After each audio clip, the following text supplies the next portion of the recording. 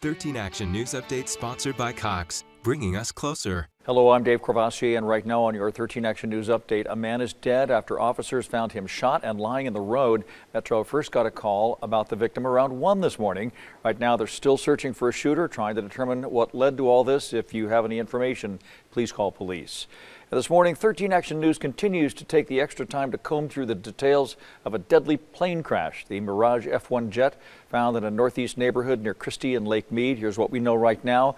About 2:30 Monday afternoon, the pilot died in the crash. Their identity has not been released. There was no one else on board. The plane was owned by Draken US, a company that provides adversary support to help train pilots at Nellis Air Force Base. Draken says it's working with authorities on their investigation into just what happened. Sheriff Joe Lombardo is running for governor next year. Lombardo confirming the news in Reno yesterday. He was there for a charity-related event for Washoe County Sheriff's Office. Lombardo also saying he's visiting Northern Nevada so people there can get to know him.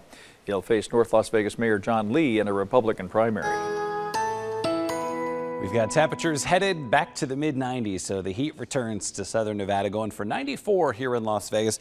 Expect plenty of sunshine and temperatures pleasantly in the 70s this morning, but then the high clouds show up by late morning, and those high clouds will get pretty thick this afternoon. Also gets pretty windy this afternoon with some gusts of 30 miles per hour. Dave, now that we're in the mid-90s, we're going to stay there the rest of the week, this weekend, even early next week. All right, Justin, that was your 13 Action News Update. You'll find more on our website, ktnv.com, and our free mobile app.